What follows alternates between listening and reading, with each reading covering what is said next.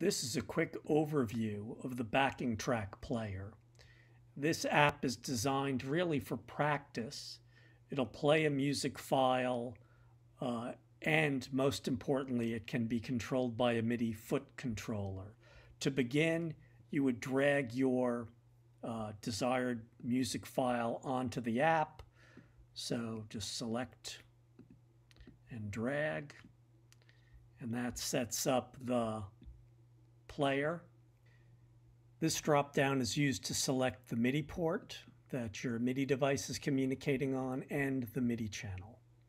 So my device is on Midi Channel 1. You can use the buttons, so play the file,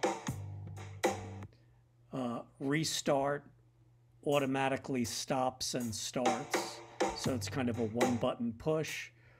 You can also use a space bar to toggle play and stop. There are a set of speeds, so you can speed up the backing track, or more likely, while you're practicing, slow it down. And what's important is while the speed changes, the pitch does not.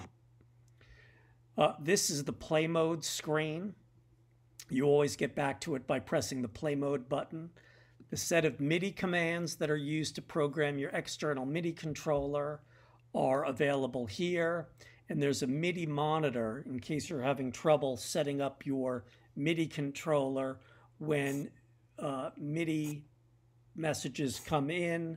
They will show up here, and that can be helpful if you're working to debug issues on your setup.